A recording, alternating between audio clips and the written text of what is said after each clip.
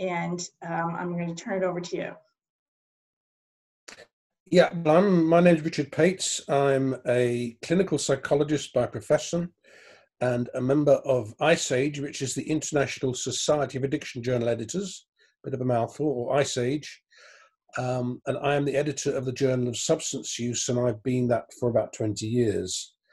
And one of the things that I enjoy is giving these presentations, because what we find when we get papers coming into our journals, they're often not satisfactory, not from the terms of the quality of the paper, but a lot of the mistakes made. And I'm hoping that these sort of webinars can overcome those sort of things. I'm very happy for it to be informal. Please call me Richard.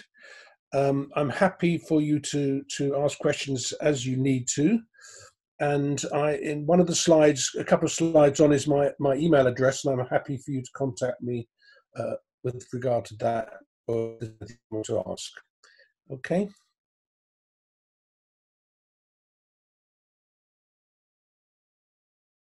Back to you, Kim. Great. So the way I just wanted to briefly describe how we hope this whole process works. So today, Dr. Pates will do a presentation, and then we were going to meet. We haven't set a time. We thought we would do that towards the end, a time that works for everybody, every couple weeks, right? That's what we said. So, and during that time, there'll be a brief presentation, but also you'll be sharing your writing. So, so maybe the way to organize it is that every session, there'll be somebody's paper to discuss, and you'll be sharing your drafts with each other, with Dr. Pates, so that hopefully by the end of, I forget how long we said we were going to do this. Is it 4 months, 3 months? Well, we're looking at between now and June, so it's up to 6 months. 6 months, okay. So after 6 months, you'll have at least one really good paper ready for submission, and maybe more than one. So that will be the process, and it's really flexible, and it's up to you as a group what makes the most sense and works for you. But it really is designed to be an interactive process to help you improve a specific paper and then your writing in general. So I'm going to go ahead and give the cursor back to Dr. Pates so he can do his presentation. And remember, if you have questions, go ahead and interrupt. Okay. Thank you, Kim. In fact, it is only 5 months because, of course, January is almost finished. So, well, welcome to the webinar, and I hope it is useful. As I said, the important thing is that you use me and the facilities we have here as much as you want. It is informal, and I'm very happy to make sure we're in touch. Now, this opening session is about how to publish your addiction research and why it's important. And it's really very much an introductory session. Now, there is a book for the course, and Carey and I have had a little discussion about how you can get this. You can get it free from isage.net, www.isage.net, but I think Carey's also will have sent you a link to Ubiquity Press.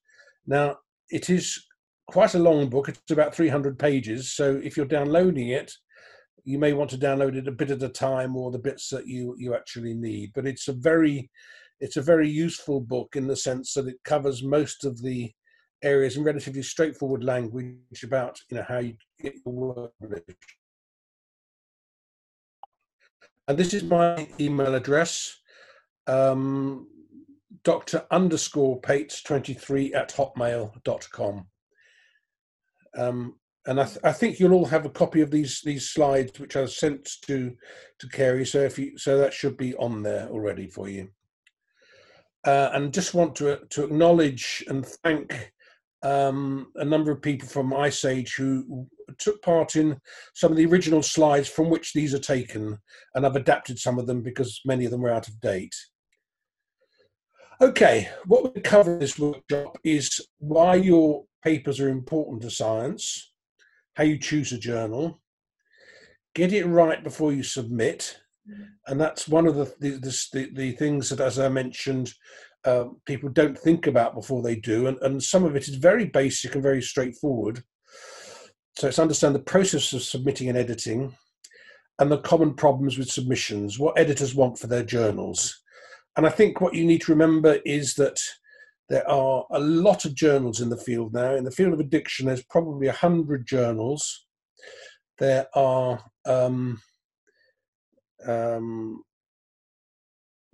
my journal, I think last year had about 250 papers submitted. So there's a huge number of papers which we have to deal with. And so you are in competition with them, with a lot of other papers, a lot of other journals. Okay, so why are your papers important to science? What's the role of a scientific journal? And if you think about it, as young scientists yourselves, you use other people's literature in terms of the work that you are writing. So it provides a forum for communication among scientists. It is the material that we use. So no paper is ever entirely original. There's always a history behind it. It sets an intellectual standard in the field. It sets the idea of what needs to be done. That's one of the important things about peer-reviewed journals, because they are peer-reviewed, and they're not just done as and when. They can be done. They need to be reviewed, and the standard needs to be upheld. So that's the agenda for what to study. I mean, what are we talking about now? We're talking about all sorts of new things in the field, and the field changes all the time. And one of the things that I know that I've seen over the years is the change of different drugs. I've been a psychologist working in addiction for 30 plus years, and I've seen a change. So the agenda changes over time, and it's very much about new substances or prescribed opiates and all that sort of thing. But I can remember when HIV came in, then it changed the whole, field of study. It provides an institutional memory of a field. So one of the things you can still do is you can go back to probably the 1880s, 1890s, to the forerunner of the journal Addiction, which was called the Journal of Inebriety. And that has very old papers in it, but all the papers that have been published remain published, and that they're a history of our field. Brings information to the public. Now, of course, a lot of the public don't see academic journals, but a lot of newspaper and the press generally will actually highlight important things that are published in journals. And importantly, it certifies that the author's work is authentic. Because you've gone through a peer review process, we know that it is your work, it's authentic, and of course it advances your career. When as an academic you're looking to advance your career, one of the things you need on your CV is publications. By the way, if I'm talking too fast or unclearly, please let me know.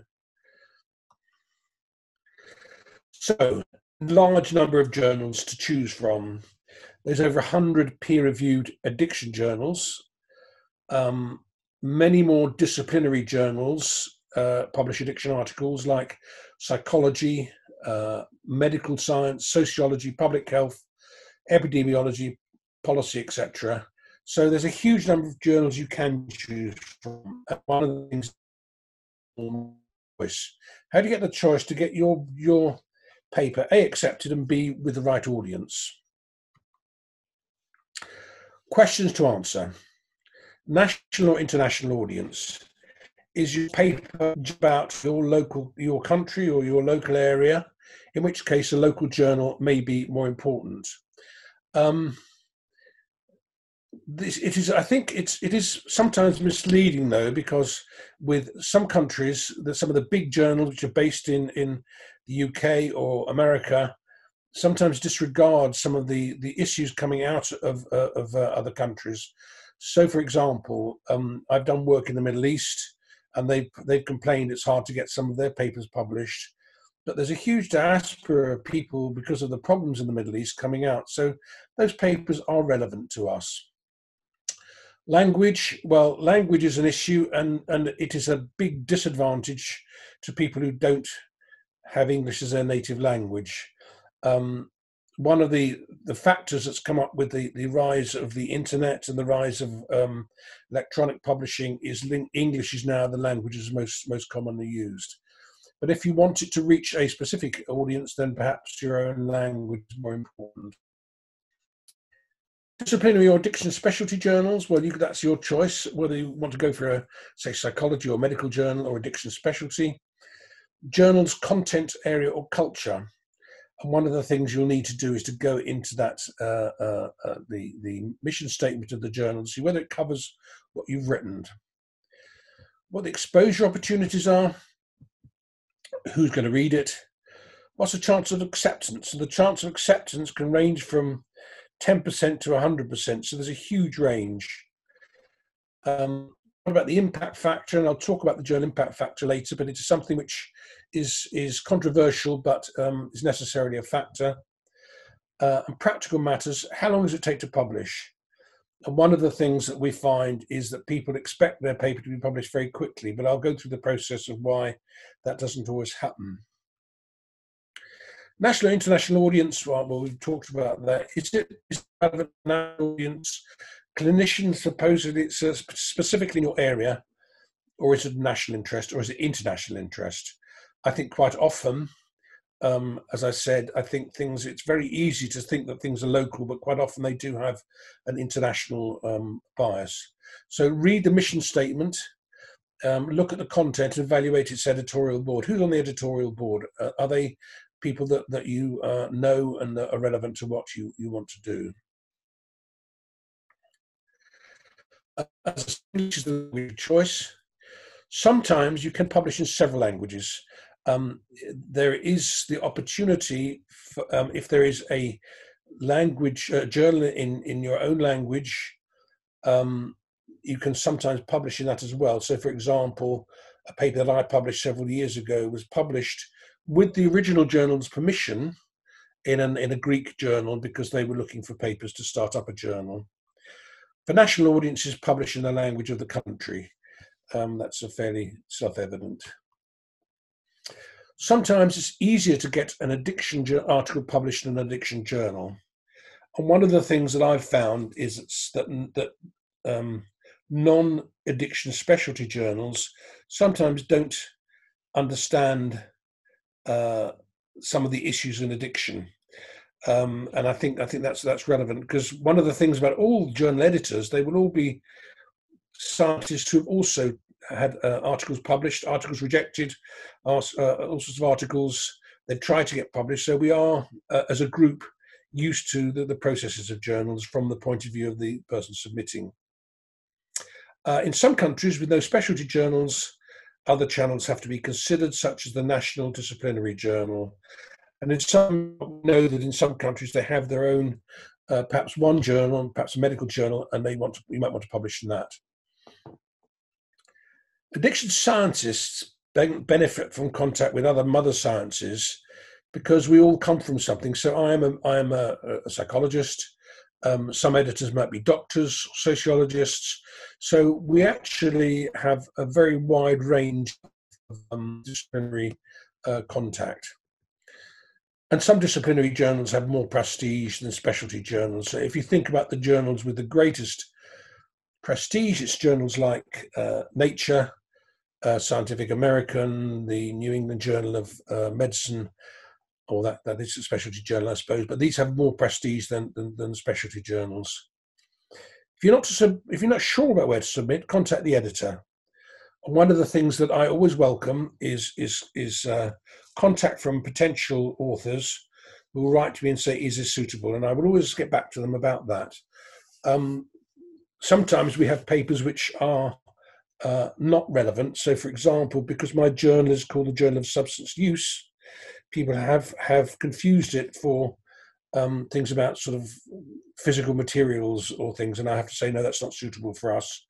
Or if a paper is too biomedical, I might say, well, we're more of a psychosocial journal. So check with the editor first, and I'm sure they'll be very happy to talk to you. Consult the mission statement for topics, goals, policy, and audience. Every journal should have at the front a mission statement about what they publish and what they expect. Get acquainted with the journal's format for articles, subject matter, methodological rigor, etc. All of that should be in both the mission statement and instructions for authors.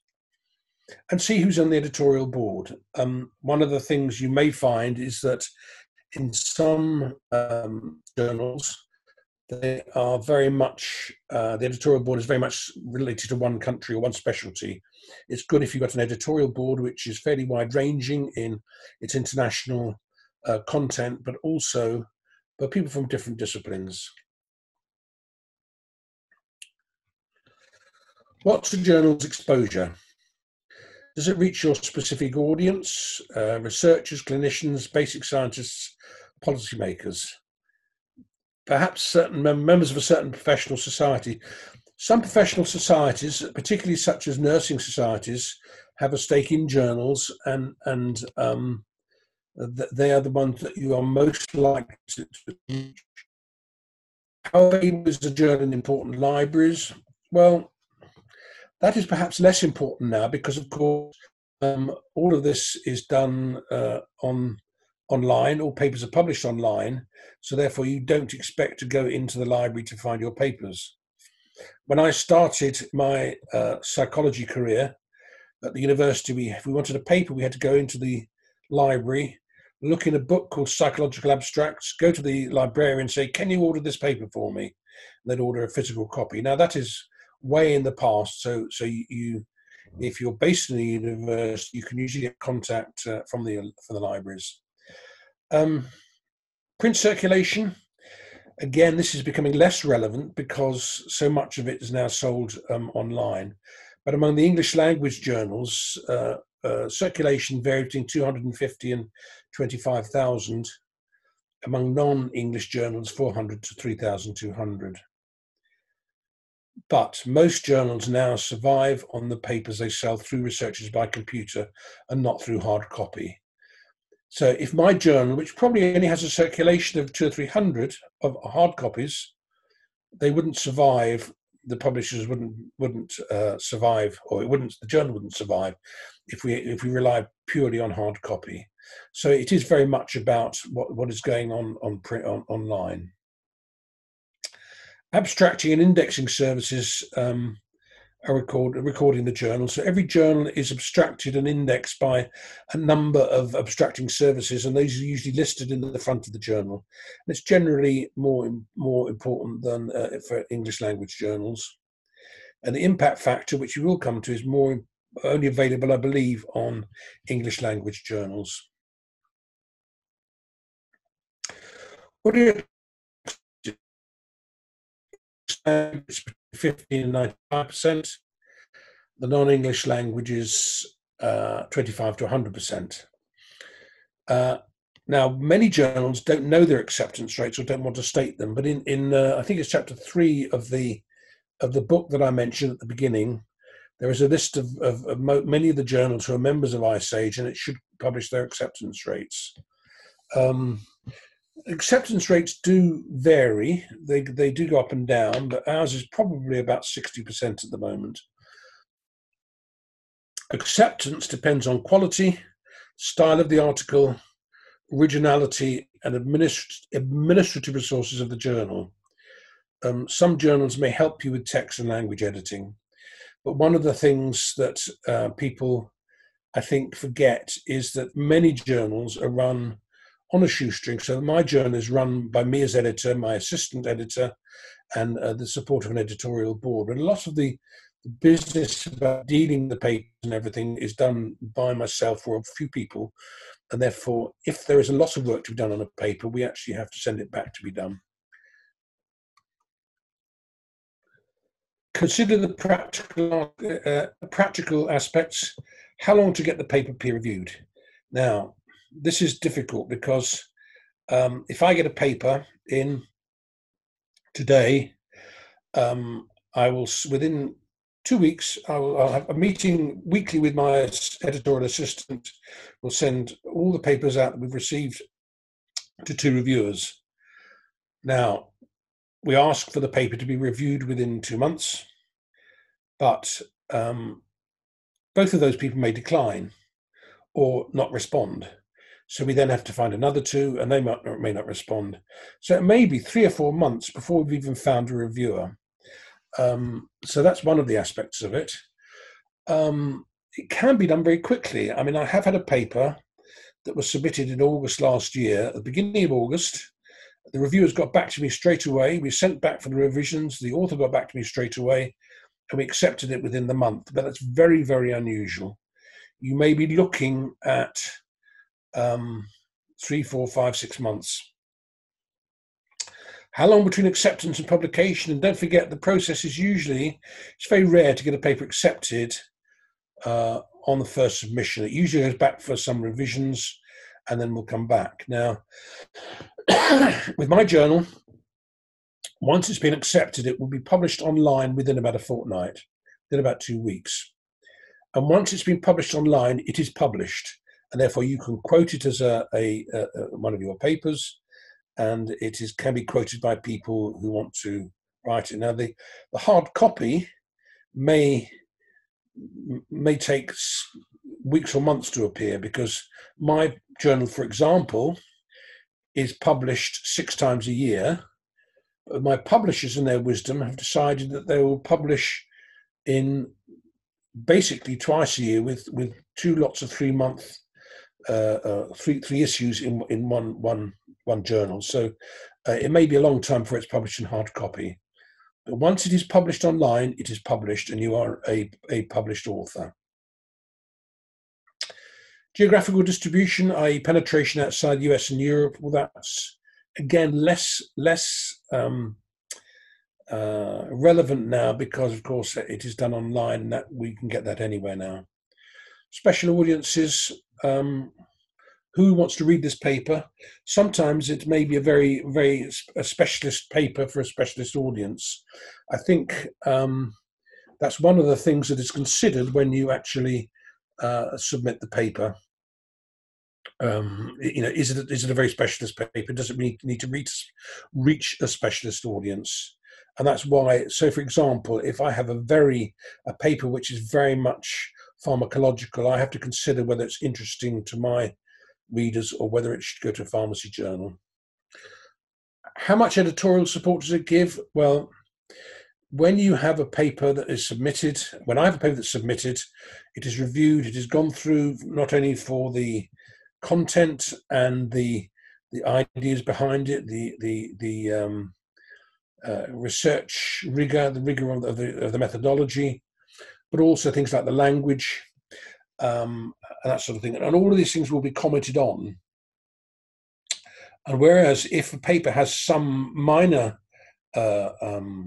problems with grammar and things, I can comment on all of those. If it is needs too much work, it'll have to go back, and what I'll ask for is a thorough review of it.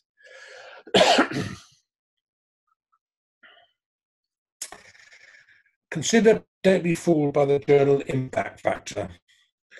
Now, the impact factor is something which has become relevant in recent years. It is an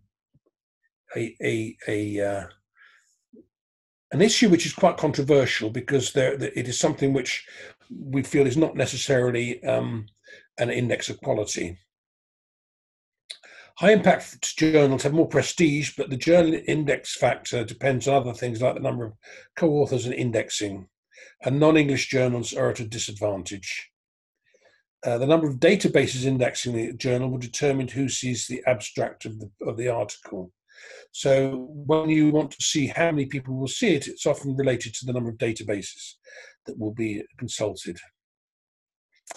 The journal impact factor is worked out by the average citation frequency for articles published in a journal, or how many times on average during the study year that articles appeared in 2 preceding years of that journal, receiving citations in other ISI, and that is the organisation which collects which works out the impact factor in next journals.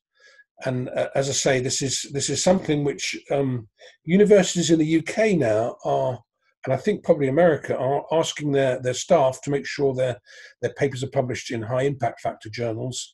But as I say, this is not necessarily a very good metric to use. Just to go back to that, one of the problems is that there was research done by Robert West and a colleague, and they compared quality with the impact factor, and they found there was no correlation. So it is not necessarily a very good metric to use. The other thing you'll find is that some papers, sorry, some subjects like physical sciences are likely to have a much higher impact factor than addiction journals. In addiction journals, the highest one, I think, is the journal Addiction, which has an impact factor of 5. If you look at the journal Nature, that has an impact factor of something like 70. So it's very hard to compare it across different different journals. The importance of diversity. Addiction is a field which is difficult to conduct research with the level of control one would wish because of practical and ethical constraints. And this is a big issue in our field because sometimes people talk about doing things like random controlled trials and they're not ethical. And I can give you an example of that. When the HIV epidemic started, we wanted in Wales, and I was arguing with the Welsh government about the need to start needle exchanges because of the high levels of HIV amongst drug users, injecting drug users. And they said to me, well, we should perhaps compare one city with needle exchanges and won't put needle exchanges in another city. And I said, you can't do that. That is entirely unethical because it would mean depriving half of the population of a harm reduction measure. And that is true of many things. When you think of a random control trial, for example, what is the control condition, and it may not be relevant to the field. Leads to genuine disagreement about measures and research designs. And because we are a multidisciplinary field, it will foster disagreements about the importance of particular findings. So you may find in a paper written by doctors and psychologists that will come to different views about which things are important.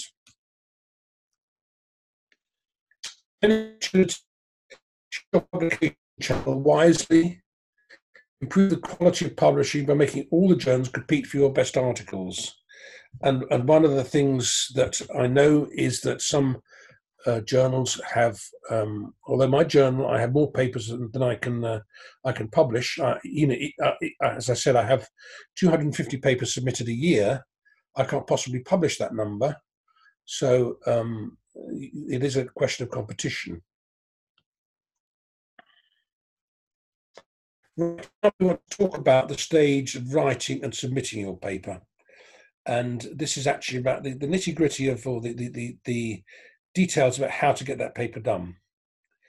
The paper will only be as good as the content and the method you've chosen. And that's why it's really important to think and examine these before you start your research. One of the things that I always suggest to people is right at the beginning of the research is to think about writing an abstract of the paper that you will be writing for this paper. Now, even before the research is done. Now, clearly, you can't go as far as the results or the discussion because you don't have that. But if you can put down what the paper is about and what the methodology is, it helps concentrate the mind on how well you can do that. Remember to read the author's guidelines, which are on the website page of every journal. And this is really important, and it's very frustrating when we receive papers which are perhaps the referencing style is wrong, because each journal chooses to use either the Vancouver style or the APA style. And if it is the wrong style for the journal, which is stated in the journal, they'll send it back. Sometimes we ask for all our papers to be double spaced, and if they are single spaced, they'll get sent back. If they are not anonymized, we'll send them back, because obviously for us, reviewing, we want that paper to go out anonymous to the reviewers. And this will delay the process, that if you get things like that wrong, you'll delay it by having the paper submitted, sent back to you, and start again. And one of my colleagues says, "Don't annoy the editor," and that's a joke, but it's actually quite important to get that right, so that you can. And it is very irritating to get a paper where you have to send it back, not because of the quality of the paper, but before you can even start looking at it, they have to correct some of the details. Qualitative research, a caution. And qualitative research is something that we can touch on perhaps in another session later on during this series of webinars. But if your chosen journal publishes little qualitative research, special care is needed to prevent a rough ride from reviewers, even editors. One of the things that I know is that some journals either don't publish qualitative research or have very little experience of it, or reviewers that are able to do it. And I've had experience of this myself, submitting work which is qualitative 10, 15 years ago. There was much less qualitative work, and it was much less regarded in the field, and I think it's actually very important. Be sure that the very latest work on rigor in qualitative research is in your paper and solidly linked to your methods and analyses. One of the problems is that people with qualitative research sometimes think that there's very little methodology, and that's not true. It is a distinct methodology, and it needs to be followed. Chapter 6 in the book on publishing addiction science is on qualitative research. That will give you a very good insight on how to write about qualitative research in our field. And if you're doing qualitative research, I would recommend that. I mean, just as an aside, one of the things that when I did my doctorate about 20 years ago, I did a mixed methods. I did qualitative and quantitative research. And that was very much frowned upon by some people. So, oh, it should be one or the other. These days, it's much more accepted. And to my mind, that qualitative research can sometimes give you insights that you cannot get from quantitative research. It's what people are saying, the lived experience of it.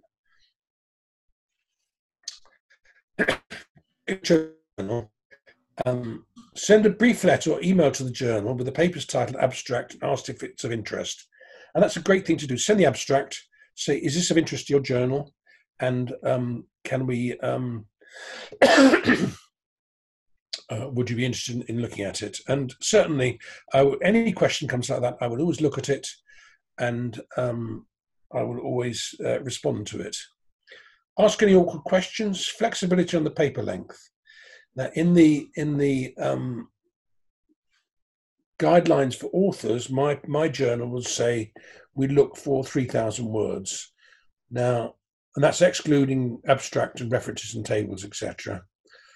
One of the problems is that all journals have a page budget from the publisher. And if I accept papers which are 7,000 to 8,000 words, which I get sometimes, then it means that someone else won't get their paper published. But I am flexible, and I accept that some papers, particularly qualitative research, may need to be longer than 3,000 words. So it's not it's not rigid. It is flexible, but you need to get the opinion from the editor. Ask for typical times for the peer review process. It may influence your decision on where to submit your paper. And I say that peer review process may be out of the editor's hands, because it depends on how many times that the reviewers have decided they don't want to review the paper. If you think about it, and there's over 100 peer-reviewed journals published, and they're publishing, I don't know, up to 200 papers a year, you can imagine how many reviewers in our field are needed. And therefore, reviewers do review papers for free. We don't pay them. So we're very much dependent on them. If the response is favourable, you can begin writing. And I think it's good always, as I said, to write that abstract before you do your research. Certainly when you've finished your research, do the abstract first, because that clarifies your thinking. If the response is unfavourable, ask colleagues for their advice, or Chapter 3 of Publishing Addiction Science, which lists descriptive information of many addiction journals. So it's interesting that I know that from my own experience, sometimes I've submitted a paper to one journal and they've rejected it, and another journal has been very happy to accept it. So there is very much about a culture within a journal, but also the editor's personal opinion. The importance of journalism. Too many researchers fail to make clear what's the original contribution of the paper. Such journals exist primarily to publish original knowledge. And one of the things that people make the mistake of doing is thinking that if I write a paper on a subject, then it will be published because it's of interest. But if that topic has already been published, then you have to really know, say, is there anything that this paper adds to the information? And one of the things that we find with comments from reviewers is that this paper adds nothing to the scientific field. So make sure it's original. Make sure you tell people why it's original. So describe what's original about your analyses in your initial letter to the editor. It should be evident in the title, if possible, and the abstract. It should also be described in the introduction and in the discussion and/or conclusion. And things like the title and the abstract are really important, as we'll come to later, because when those papers are abstracted in abstracting services, then those are the things that will be seen online. And one of the things that's frustrating is if you use a title which doesn't reflect exactly what you've done, it may not actually come up very quickly in the abstracting services. Here we are. Title. Remember, the title is crucial for the dissemination of your paper. This is what will show up in the searches, so it needs to describe the research issue and the importance of the paper. Write in the title in the same style as other titles for the chosen journal. If unsure, read the table of contents for several issues to see what the current practice and style is. I mean, one of the things that most journals do on their website is to publish previous tables of contents, so you can actually see the sort of papers that have been published in the journal at that time. But the title is really important. I mean, one of the things that I find, and this is an example of why it's important, if I want to find reviewers for papers and they don't come up on the list of reviewers that I have, then I will do a search online to see who's written on the same sort of subject. But quite often, only part of the title is relevant. So it's very important to make sure that title reflects exactly what you've done. Avoid trendy and cute titles. Sometimes people like to write, think they're eye-catching. The problem is that your paper is going to be around forever, and you don't want to have a cute title which is not going to be relevant in 20 years' time. And it can be embarrassing to have on your CV. Abstract.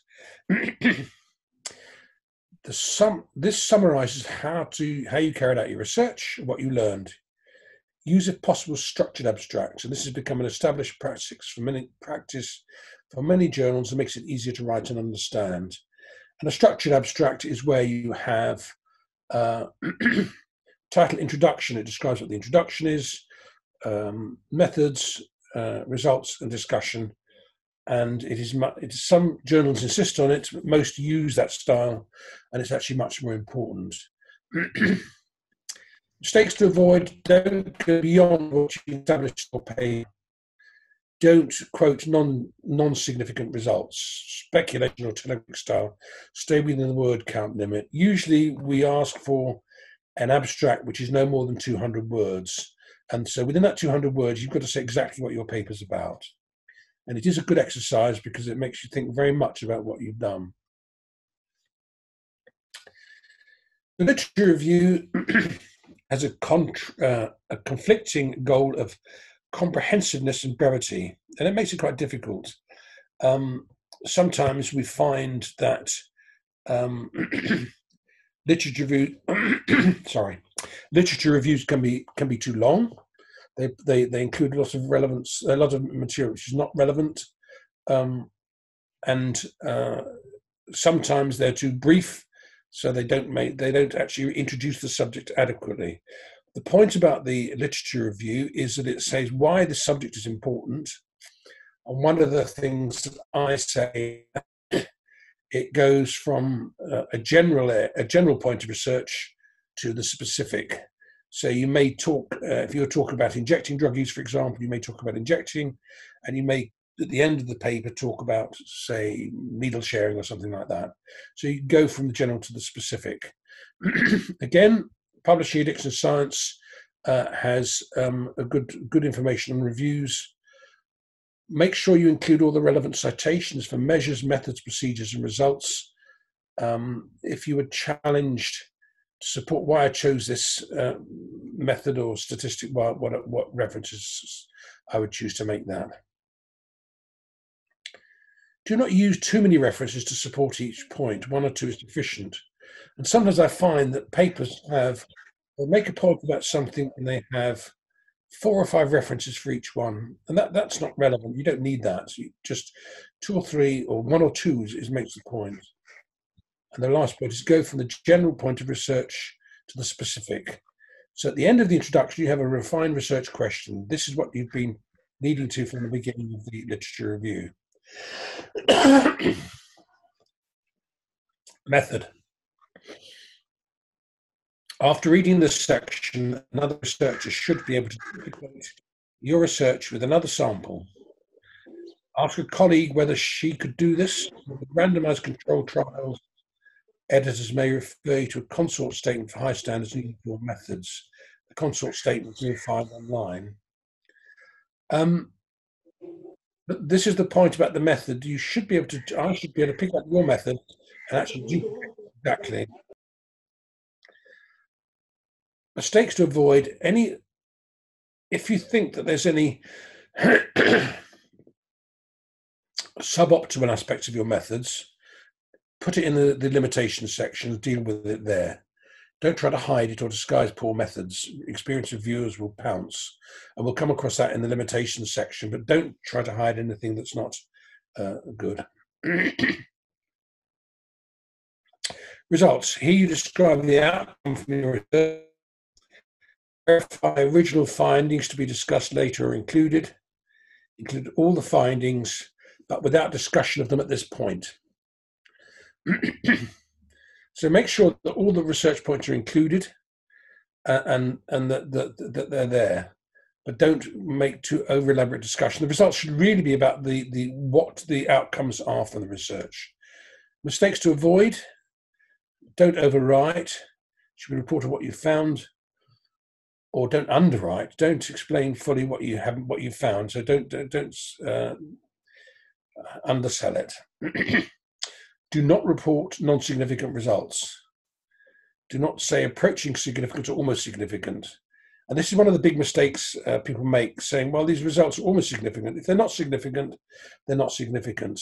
And that is the point of using statistics to see whether your results are significant. And if they're not significant, they shouldn't be reported as such. Discussion.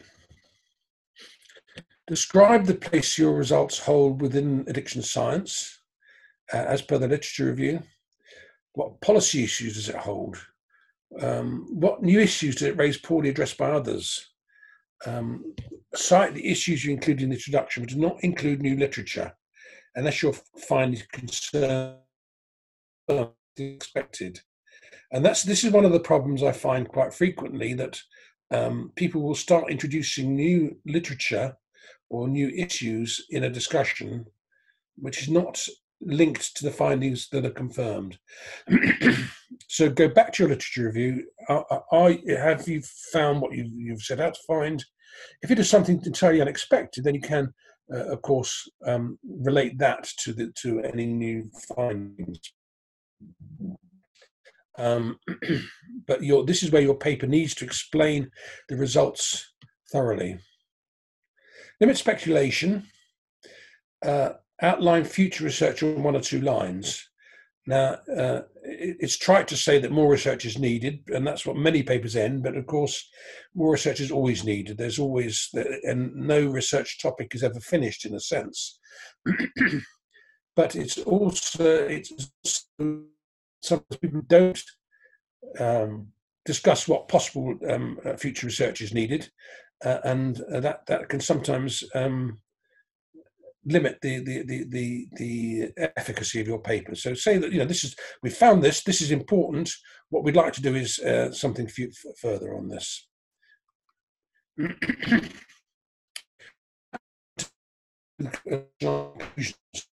And this has changed in the time that I've been writing papers. At one time we just had a discussion and that was the end. It's common to finish the paper with a brief section on conclusions. So you reiterate the main findings and show how important they are for the topic you're researching. It's your opportunity to finish the paper by saying how important your research is. Limitations. Briefly describe one aspect of your research. Most research has limitations such as the population researched or the size of the sample. Don't apologize, but if you try to hide or avoid limitations, it will be picked up by the reviewers or the editor.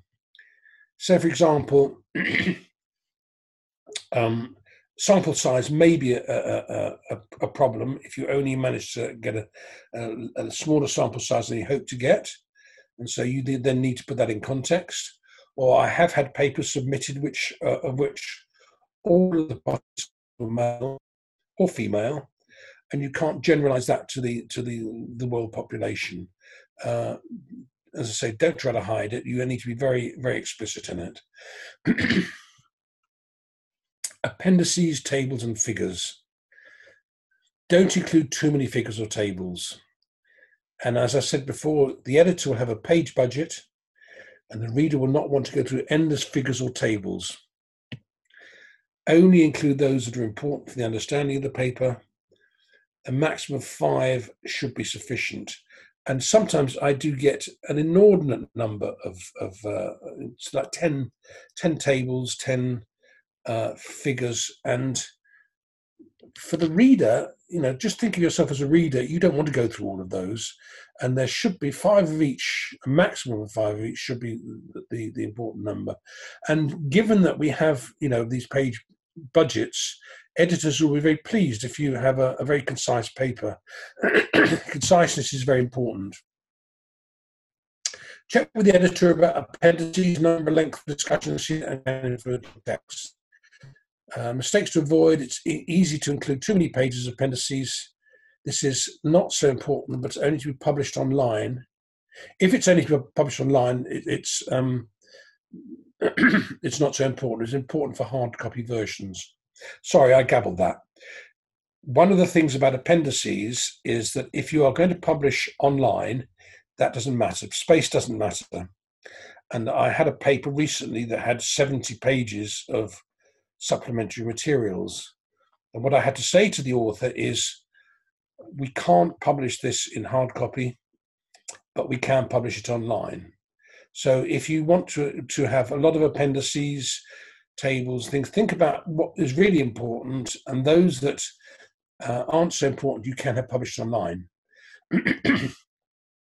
And that is important because, as I say, we won't publish a lot of stuff. And one of the things as an editor is I read all these papers, I read them right through, and I also don't want to go through a huge number of appendices which are not necessarily relevant. References. The reference list is to allow any reader to retrace all of the evidence you cite. It must therefore be complete and accurate.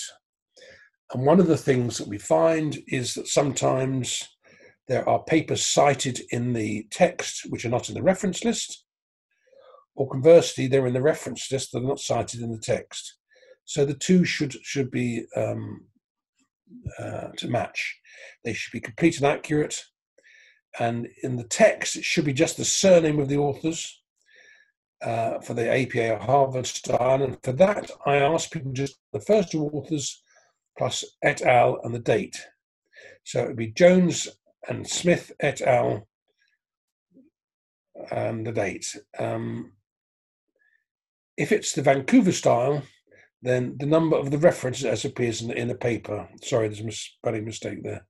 Listed in numerical order in the references. So the Vancouver style, in the paper you would put a number where the reference appears, and then it would be numerical style in the reference list. If the reference list is in the APA style, then it should be in alphabetical order from the surname of the first author. In the Vancouver style, it should be the order in which they appear in the text. The references should be full, and not two authors plus et al. Unless there's a very large number of authors for the papers cited. And this is a problem sometimes with some papers. If you have papers written on genetics, they sometimes have 20 or 30 authors if it's a big study, and they can be immensely complex. But usually I ask for all authors to be listed. And there's a danger that sometimes they will just, for brevity, put the first couple of authors in and then put some dots in and et al. If it's possible, unless there's a very large number of authors, just make sure they're all in. If foreign language titles require translation, verify if they do. Translate them in the first copy sent to the editor.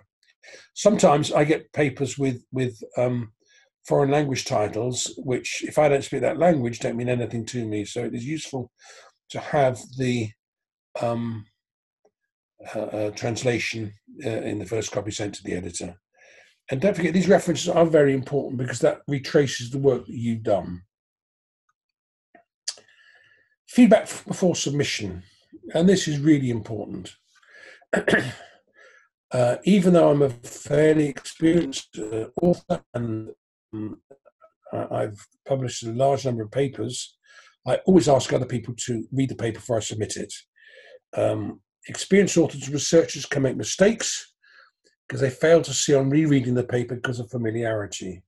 So you've written this paper, you've probably changed it several times, you've changed it, you've checked it, and because these days we do it on a computer, we don't have the original copy to go back to. We've often just changed it and edited it. And we sometimes miss things. Other people seeing it fresh, you will pick up the mistakes than the non sequiturs. So really ask someone else to do it because it makes a huge difference. It's much better that your friend, your partner, colleague at work will pick up these mistakes before the editor does. Process of submitting. Journals have a duty to avoid wasting referee time and undue delays in responding to authors. And this is two things that I've said, that we have a great shortage of referees, and therefore I don't want to waste their time. And if I waste their time, they may say in future, well, I don't want to review for you. Similarly, you as authors, it's not fair that we have undue delays to you. So the final decision of the editor will be based on these number of issues. Certainly the most important is the importance or originality of your work. And it's important to say that all of your research will have some originality, but you need to highlight that. You're not just repeating someone else's work, you're doing something new. You're actually creating something special. What are the reviewer's concerns? Now, one of the big problems for me as an editor is that sometimes I get 2 reviews back, and one will say, accept this paper, another will say, reject it. Now, those are 2 extremes, but quite often it's about the number of concerns that the reviewers have. And you need to read these carefully because sometimes they may be over pedantic, but quite often they are very relevant. Sometimes there are fatal flaws in the paper, It may be a flaw in the methodology, which means that it actually renders the the paper unacceptable. What's the journal philosophy? What's the subject matter? As I've said already, if I find a paper or is very pharmacological, I would say, no, this is maybe a good paper, but I would suggest you submit it to a different journal, because this doesn't really come within our sphere of publication. We are a psychosocial journal. What space is available? Well, I will look at all papers on the basis of that everyone deserves to be a chance of being published, but there is that limited space. So certainly we've already spoken about length, and certainly if the paper is not making a major or an original contribution, then that will be affected by the space available. You will find some journals which are not peer-reviewed, or magazines will take things which have much less originality. But I do get papers which are, I had a paper recently submitted which was about the fact that amphetamine can cause psychosis in people. Well, we've known that for years, so that's not an original subject. How much editorial work is required? Well, that's a difficult one, because it's my job as editor to write back to you to say what needs to be done. What I can't do is I can't do the the editing of the work if it is too much. So, for example, I sometimes have had papers where the language is so poor that I don't understand the paper, and I have to write back and say, I'm having to reject this, but if you get this paper edited by a native English speaker or someone with a far better command of English, then we will reconsider it. So those sort of things are all important. Before it goes to peer review, it will be seen by the editor, or maybe an associate editor. And it may be rejected for one of these reasons, outside the scope of the journal. But as I mentioned, if for my journal, if it's too biomedical, if it is too pharmacological, then it would be probably rejected on that basis. But it would be rejected on the basis that I would suggest you go to a different journal. Sometimes, as I say, there are papers which have nothing to do with addiction or anything, and then I just say we can't accept that. The manuscript type is unacceptable. Now, my journal will accept reviews and original research and case studies and letters. I'll accept I will accept anything subject to review. Some journals, however, will only publish original research, and so you need to check that does that. Ignores instructions to authors. There are long instructions for authors, and if you ignore them all, the paper may be rejected. And usually that is the reason that I would go back to them with the major things, saying, before I can review this paper, please get the references right, please double space it, please anonymize it, etc. Take the tables out. I mean, a paper should be, one should include a paper which is the abstract, the paper itself, and the references. Secondly, the tables and figures should be on a separate file, and the author's details should be on another separate file, so that these can be we can send the paper out anonymously to the reviewers. If there are major methodological weaknesses, for example, too few subjects, then we may clearly not accept those. Clear ethical problems. Ethical issues are a big issue in all scientific research, and there are certainly things that now would not be published, which would have been published 40 years ago. When I was a baby psychologist learning psychology, there were some fascinating studies from America on social psychology, which would never be published now because they weren't ethical. And that would certainly include That's true of our field as well. So as the example I gave earlier about needle exchange in one city and not in another is a clear ethical problem. If it is purely descriptive, parochial, no hypotheses, no conclusions, and you may be surprised, but people do submit papers like that, then quite clearly that is not acceptable. No statistical analysis. You can't make conclusions of things if there is no statistical analysis in it, or if there's nothing new in it. If the paper is just a repetition of someone else's work, then we would have to reject that. There's nothing new in it. The other thing that we do sometimes get, and this is a new thing, people are presenting papers which are proposals, that they're writing the paper, but without the results or conclusions. But they write it, so this is what we're going to do, and there is an increased interest in this. Although because of space, we have to be very careful about how many of these we will publish. So, Richard, this is Kim. Can I ask a question? Of course you can.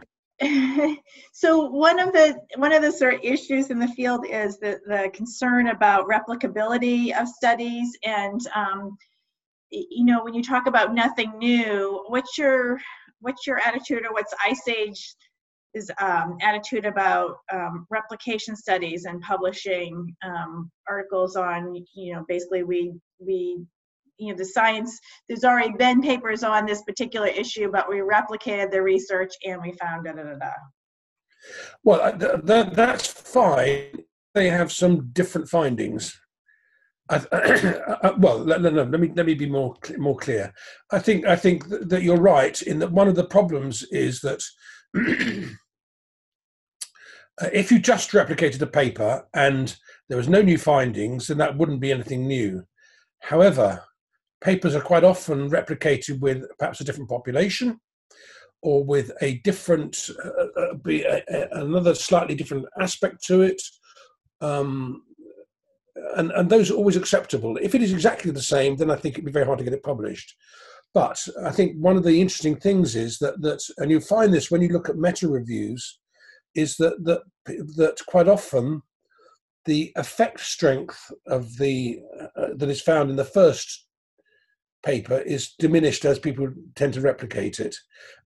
But I think it is important because, one of the major flaws in science, I think, and this is a bit outside of this, but it is that people are very unwilling to submit their papers where they have not found significant results or found negative results.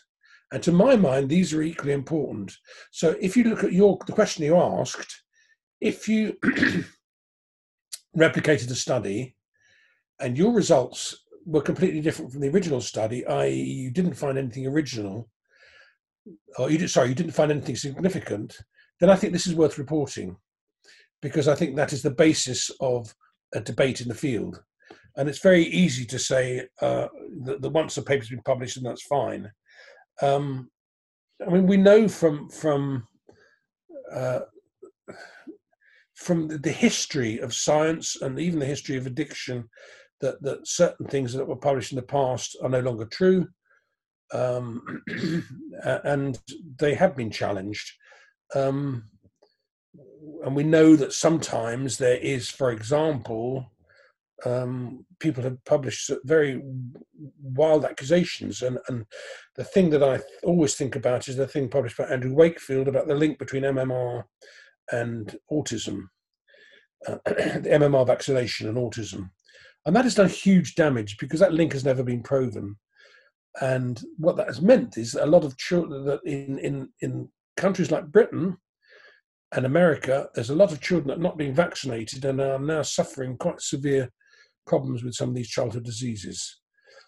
Sorry, I'm going off the subject a bit, but you're right, Kim, that if there's nothing new and you found it exactly the same, then it's hard to get it published.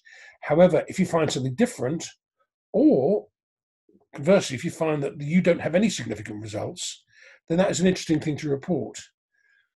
maybe that your methodology was different, maybe your population was different, but that in itself is relevant. You know, does this only occur in this population, or whatever? So I think that you have to think about that before when you first design the study. Is there going to be anything different about this? Is that helpful? Right. Okay. Comply with detailed instructor authors. Indicate the problem that is addressed at the outset. What is this paper about? Ensure the introduction summarizes previous work adequately. And as I said, go from the general to the specific. Set the objectives of the work. One of the things that I always say to people is at the end of the introduction, you should have the aims. This is what this is about, or maybe a separate aims section. But this is what this study is about. Doing something that has not been done before is not enough. Why does it need to be done? Why do we need to test this hypothesis? State the hypothesis to be tested. How will they be tested, and outline the plan of the work. Don't include conclusions in the introduction. It may seem obvious, but you'll be surprised at what we see that people have. Methods. Convince the reader that the methods are valid. Study the methods section of recently published papers and use similar techniques. So the whole point about methods is that I should be able to replicate it with a population locally. Recruitment procedures. How did I recruit my subjects? Where did I recruit them from? What are the inclusion and exclusion criteria? One of the interesting things about inclusion and exclusion criteria is that if you work in a clinical setting and you try to do research, you may find that the exclusion criteria are so rigid that they actually produce a different population than you see in your clinic. So if, for example, years ago I did some research on substituting dexamphetamine for people with amphetamine problems. The exclusion criteria had to include things like mental health problems, pregnancy, BMI, all sorts of things. But this weren't necessarily the population that I was seeing. So be very careful about your exclusion criteria, because you may find that actually it limits what the conclusions that you can come to. Reference previous use of measuring instruments and techniques. Why have you used these techniques? Who else has used them in the past? Don't just say what you did, explain why you did it that way.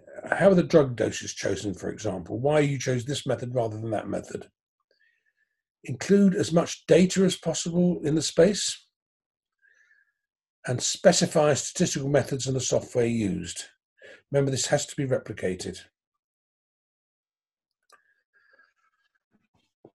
Common problems with results sections. Results are mixed with descriptions of methods and conclusions that are not related to the questions asked. So sometimes, as I said when we talked about results earlier, they have to be a very concise thing of what the results are. We don't want methods in there. Those should be in the methods section. We don't want the conclusions in there. Claims are made, but the data are not shown. Sometimes people will make claims for which the data isn't. The data is not described, just the results of the statistical analysis. So you can't just state the statistical analysis without describing the data. Boring to read because the important findings are left to the end and not emphasized enough. I mean, I like to see results sections which are concise. They state the results in the order of the hypothesis you've made, and they are concise. Insufficient graphical representation. Try to make the figures understandable without reading the text. Graphical representation should be quite, when you say see figure 1, it should be quite clear what that figure means. Excessive details in tables and figures obscures the message and wastes space. Do not duplicate. So don't write everything in the results section and then duplicate it in the tables and things. And I'm sorry, there's a spelling mistake there as well. Common data analysis issues. Failure to deal with confounding variables. You haven't. There may be variables which will have confounded the results of your study, but you haven't actually discussed them. Claiming to find something without directly supporting a statistical test. So unless you can say, I found it, and this is the test that we used, don't quote it. And inappropriate conclusions for non-significant results or associations or differences. And this is something that we do find too often. As I said, it's people saying, well, it was nearly significant or approached significance. If it's not significant, it's not significant. Common problems of discussions. Can I ask a question about significance? You can indeed. So, you know, significance depends on what your cutoff is, right? And so I'm just curious, you know, is a at the 0.05 level sort of standard, and if it's not significant beyond that, you shouldn't report it, or, you know, like some economic journals, like 0.10 is okay. And so what's your sort of feeling about that? Well, I mean, there's two things. One is that I always ask people to quote significant levels, that the P is less than either 0.05 or 0.01 or 0.01 or whatever. Sometimes people say significance P equals. Well, P can never equals because it's about probability. It's not about exact figures. So there's that figure. I think that there are tests which you can use to say what is the appropriate significant level, and it will vary, I think, with probably your population or the size of the problem. But I think probably a significant level of more than 0.05 is generally less powerful, should we say. I mean, if you have significant levels of 0.1, then people are less likely to accept that.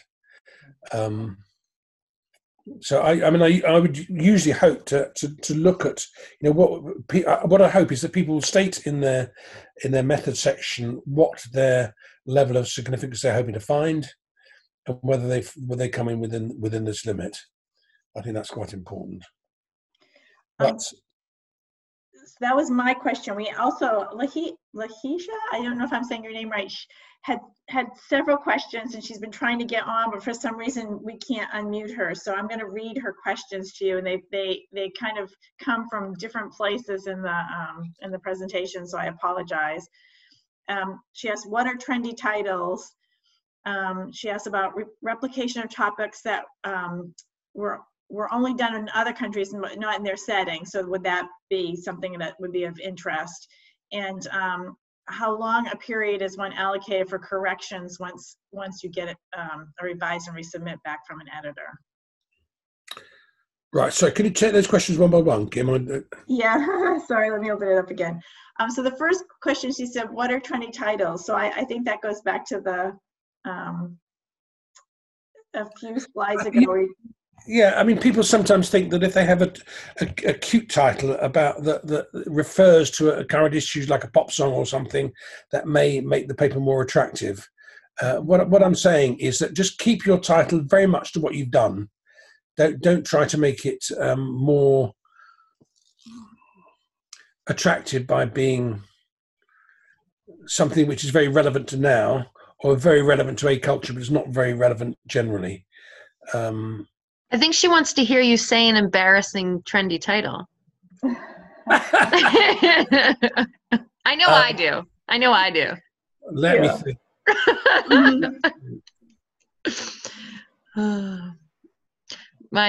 If I said anything trendy, my 11-year-old would think it was embarrassing. So we'll just go with that. That's the point. That's the point. Okay. That what we see is relevant now. You know, you're quite right. Your 11-year-old has a very different culture than you have. Exactly. Our papers have a very different culture in 10 years' time than they had when we wrote them. I think I can't think of anything offhand, but okay. current and precise. If I think of something, I'll come back to you. Okay. Yeah. So, second question. I don't know if this is true in the rest of the world, but like we have a term like on fleek. Have you heard of that, Lahisha? No, Never so- heard it. Yeah. So I said something was on fleek, and my son made fun of me, and it means like it's on point. On point. It's accurate. So you wouldn't want to use something like that now isn't even popular like a couple months later. Well, I think that's exactly the point, that language changes. I mean, there was something I heard the other day, and I can't remember what the word was, about kids being, or people being very upfront in the world and all the rest of it. And I'd never heard the term before. Or a term like snowflakes. You know what snowflakes are? Well, you know, it's a generational thing which will pass, and there'll come to a time where we don't know what they're talking about. So just try to keep it precise and scientific. So what's the next question, Kim? Well, she's unmuted, so she can now ask them herself. Yay. Am I on?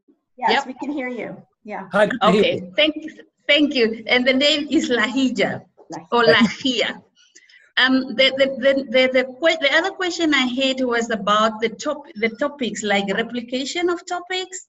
Because if you go back to literature, you find something that has been done, but now in like my country or my setting, then it has not ever been done. So would that be ideally also a replication, or it is just in a different setting?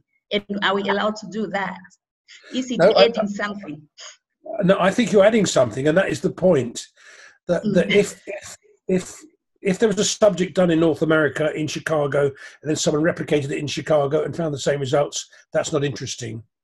If they did it in Chicago and then you did it in Namibia and found the same thing, that is interesting. So I think those are big cultural things that I think that we need to know about. In the same way that if a study's only been done in women, is it the same apply to men? I think there is stuff that needs to be repeated if it's with a different context. Okay, that's very good. And the next question was about, for example, if I sent in an abstract and you send it back, how long do we have for corrections before we then send it back to you again? We usually allow 6 weeks to 2 months. So, I mean, we usually set a date by when we'd like it back, but it's usually within perhaps 2 months. Okay. Sometimes it may be a month, but it is in a reasonable time, because I know for myself as a scientist that I have papers that I have got to revise and send back, and I need to prioritize them, otherwise they won't get published. Okay. There was one point I didn't understand or also hear clearly from one of the slides on the reference style. Would we find it then when we go back which one you prefer us to use? It's not what it's what each journal uses a different style. Mm-hmm. So if I submit a paper to the journal Addiction, I have to use the Vancouver style. Okay. If you submit a paper to my journal, you have to use the AA style.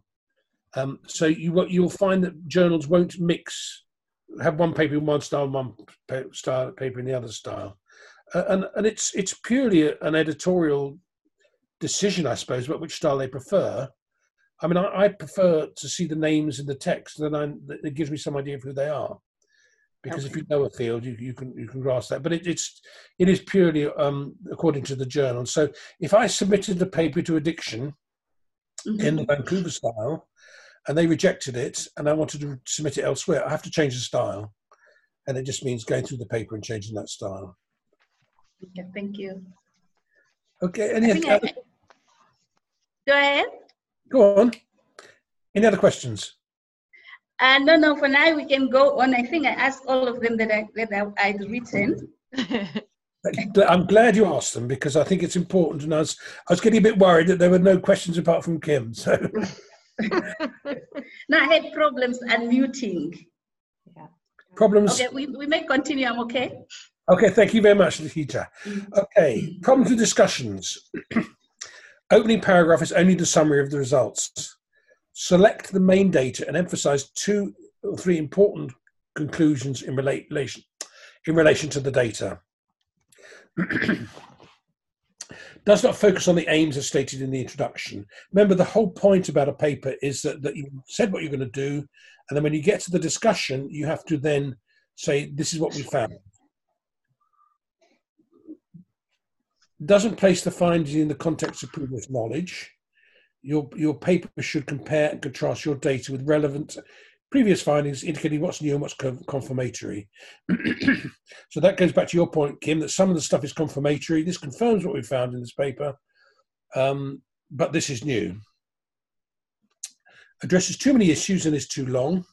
I mean, one of the things that I find, and this is one of the reasons that we look at having a page, a word limit, is that some people can go on and on and on. And as a reader, I don't like papers that are too long, because you get lost and bored in them. So if you've got too many issues and it's too long, then it's probably too much. Doesn't consider alternative interpretations or acknowledge major limitations of the work. One of the things that quite often happens is you can provide a alternative interpretation of what has happened, of why these results have happened, and that's worth acknowledging, because that also then can point the way to future research. Descends into politics and polemics. I mean, one of the things that is interesting is that the politics and polemics of the addiction field are important, in the sense that 30 years ago, harm reduction was a very hot topic, and papers were written about that. But that things have moved on, and it's not such an important topic. If you want to write a paper that is about policy, then do that, but don't confuse it with a paper that's about research. And it wastes space discussing trends. It goes back to what I said: if you haven't found significant results, you haven't found significant results. Responding to referees' reports. One of the things that happens is you get an email, and that will say what the referees have thought, and quite often you may feel quite cross when you get that. Well, that's not fair. That's irrelevant. And one of the things I always say to people is, put it away and look at it again tomorrow, because it's very easy to make a snap judgment on something and say, that's not fair. Construct a detailed reply to referees. Reply with the numbered sections responding to the referees' points. And this will make a huge difference to editors, that when I get a revision in, I like to be able to see what the referee's points was and what you've done about it. Make revisions to deal with the major criticisms, and explain why you have not dealt with the rest. Sometimes you can't deal with them because that may not have been part of the paper, part of the research. Don't forget, you get a wide range of reviewers who may not be as familiar with this topic as you are. Describe each change you make. Refer the reader to the relevant page in the revised manuscript. Highlight changes in the text in a different colour, and this is really helpful. If you put your changes in say, red or yellow, it's very much easier for the editor to go through and see those changes. If there are important or major changes recommended that you absolutely are sure are wrong, present a polite, logically argued rebuttal.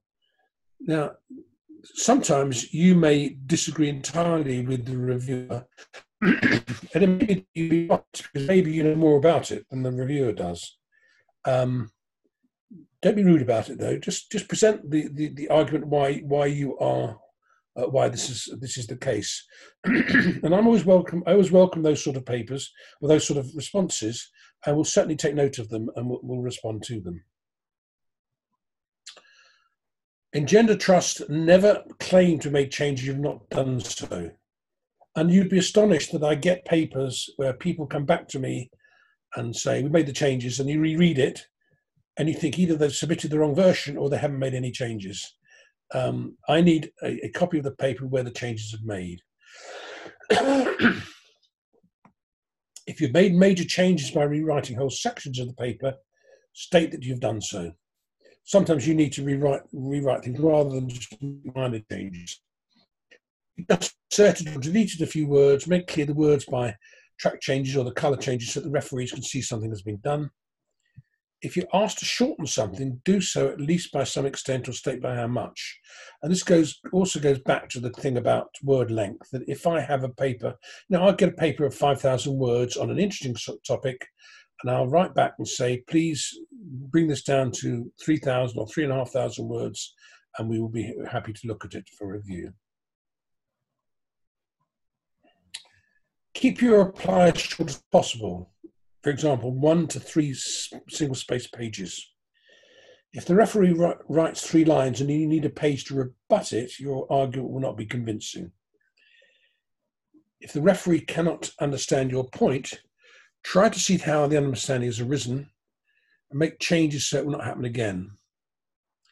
If one person does not follow what you've written, the same may apply to other people. And this goes back to what we said about getting someone else to read your paper before you submit it. Because if someone says to you, well, that doesn't make sense to me, then you can be sure that someone else will say. Answer questions raised by the referee in the manuscript, not in the cover letter. Spend a significant amount of time getting your reply as perfect as you can. It's much better that you spend time. And if you find that you're running out of time, it goes back to Lahij's comment about how much time. If you need another 2 weeks, then write to the editor and say, can I have another 2 weeks? And they usually say yes. Maximize and stress agreements with what they write, acknowledge their contribution. One of the things that we frequently have is that the authors say, I thank the referee because they've added to the strengths of the paper. Minimize disagreements, but not to the point of dishonesty. If you feel a referee shows a bias to a theoretical approach that differs from yours, you can explain that there are different approaches, that yours is equally valid. There is a genuine difference in opinion. You have a different but scientifically legitimate view. Don't do this unless you have a strong case. And this is really important in science. Sometimes you may be working in an area which is quite new. So I'll give you an example that my doctoral thesis, and this, as I say, was 20 years ago, was about needle fixation, about compulsive injecting. And when I started doing it, there was only one paper published by someone in the mid-70s. So when I wrote my first paper on it, one of the reviewers said, oh, this doesn't exist. It's just people that want to get more drugs and want to inject. And, there was a strong reason why this review was wrong. We had to rebut that. But I did it from a scientific point of view, and I think we actually won the case on that. So if you think, you may be the person that is the one that's done more research on this than anyone, and the reviewer may have a point, another point of view. Another example was that when we did this trial on prescribing dexamphetamine for amphetamine use, it was unethical because it was different from the addiction basis of opioids, and therefore it shouldn't happen. But in fact, we got very good results from it, and therefore we had a strong case of harm reduction and crime reduction. If you think that your approach is right, then don't be afraid to argue your point. Thank you and good luck. That's the end of it. One other point I was going to, which links slightly to your point, Lahija, about relevance of topics. There is sometimes a temptation for people to think this subject only occurs in your country, and that is not often so. So, for example, when I was in the Middle East, there were people asking me about water pipes. Now, water pipes or shishas, very common. Yeah, and they're spreading. You see them in Britain, you see them in the US.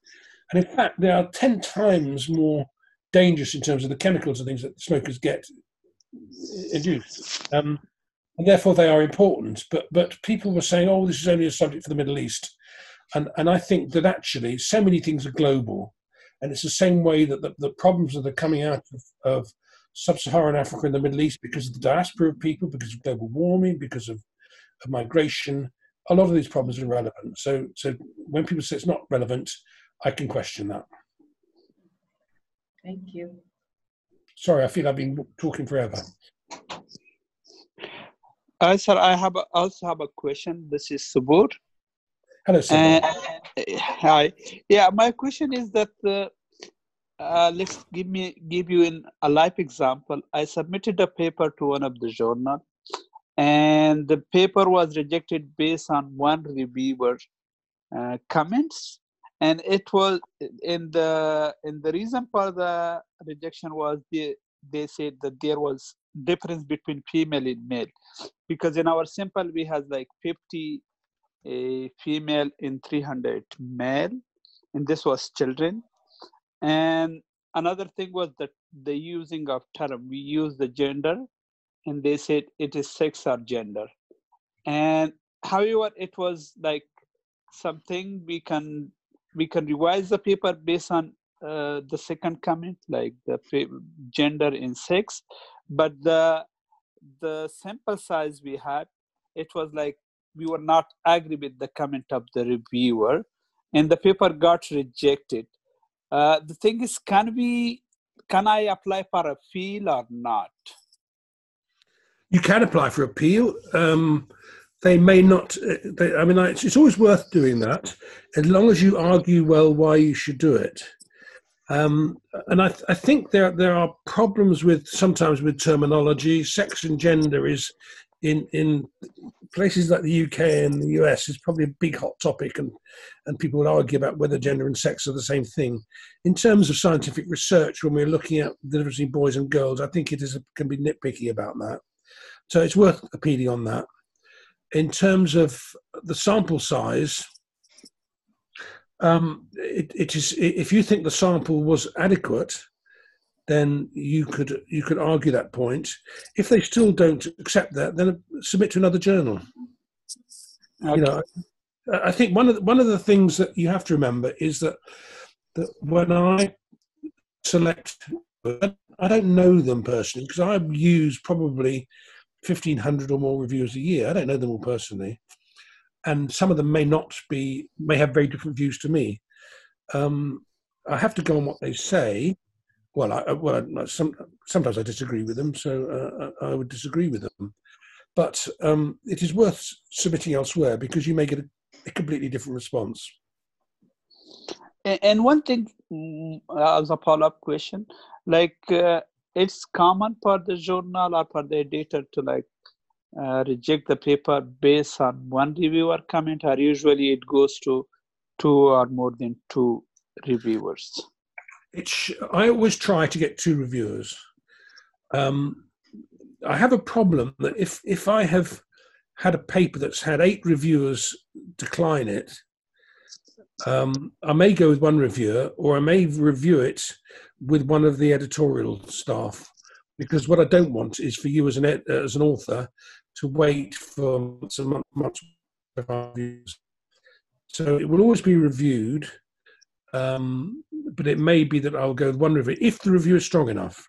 If the review is poor, and this is true whether I have 1 or 2 reviewers, sometimes I get reviews back which are 2 lines, and they just say this is fine, accept it.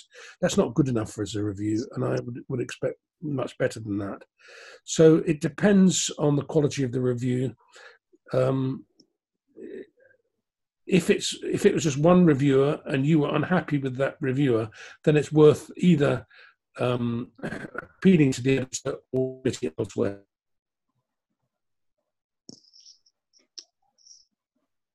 Thank you very much.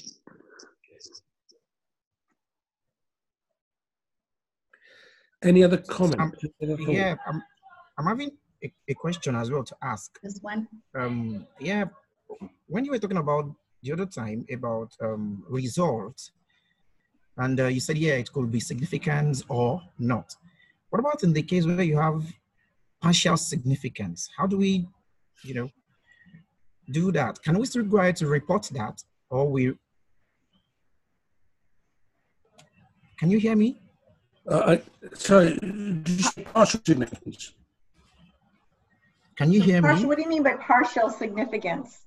Yes, sometimes in multiple regression analysis, you can have results not fully or not jointly predicting your outcomes. Yeah, there could be partial predicting influence on the dependent variable. So I'm wondering if we can go ahead to report that result like that. I think you need to discuss them in the results section. If there is a what you call a partial significance, can you hear? Yeah. If you have a partial significance, as you're talking about, I think you should discuss that in the results section, and discuss and then discuss what you think the relevance of that is. Okay. So I think, I think that's a very good question, and I think don't lose what you've had. Okay. I think the major problem is when we have people who are saying or reporting a lot of non-significant results. Thank you.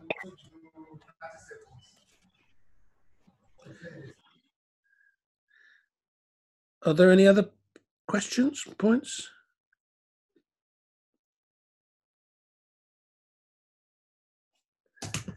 I'm good. Perhaps we should schedule the next, find a time that works for people to schedule the next discussion, and also maybe have somebody volunteer to share a work in progress for the next discussion.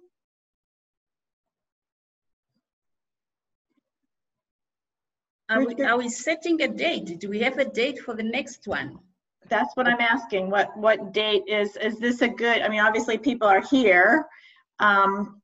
Is this a good day of the week and time of the day? It's good for me, and I will prioritize it, but that depends on others. Yeah, for me, it's also like I just have to schedule it based on my patients. It's okay. I'll prioritize also. And remembering the time difference. Yeah, also for me, I think for now, I am finding it easier to connect this time, yeah, with the class. Yes, for now, Good. I think the difficulty is for the Americans getting up so early. It's just us that have to get up early, but that's okay. We designed this not for us. So everybody else is on mute. So if we looked at 2 weeks from now, it would be February 5th. February 5th. That's fine for me. Why don't we plan it then? I'm not hearing any opposition. No, that's good for me, February 5th. Okay. February. Let me check my calendar.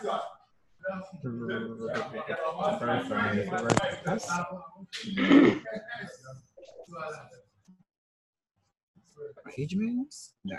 Solomon and Samuel, you have gone off mute. Does that time work for you?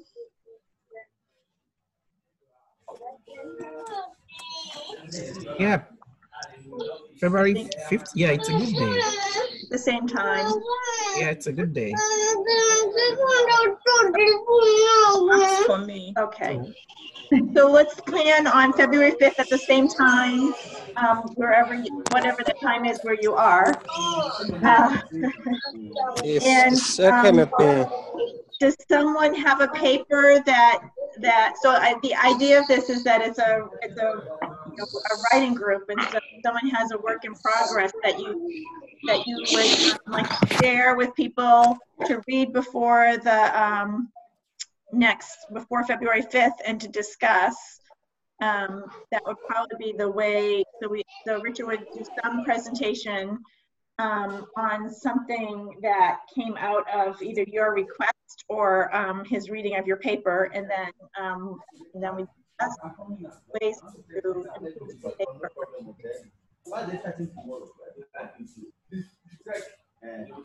I think I can do that. You have one Lahisha? Yeah, so I think, are we all on the email for me to email everybody? We can create, Carrie? Yeah, I was gonna say, I'm gonna send an email out after, it's probably some point today, with the PowerPoints, and Okay. then you'll have everyone's, or if it's easier for you, you can send it to me and I can send it to the group, either way. Okay. It's fine, doesn't matter. Either way, it's okay. Okay, sounds good. Great. And I'll include, there may be a few people who aren't on the call for whatever reason, but they're still in this group. So you might see a couple extra emails because it's been difficult for some people to get on the call this morning or today. Okay. Richard, is there anything else you want to say in terms of planning or? No, I think this has been very interesting for me. This is the first time I've done something like this. I was a bit anxious about the technology. I hope it's worked. So for next time, I can think about something briefly to present, but also there are two things. One is a discussion of papers, and the other is I will be reviewing papers when they're finished for prior to submissions. Yeah. So that's all part of the service that we're offering. Yeah. All right. Well, then I'm going to end the recording.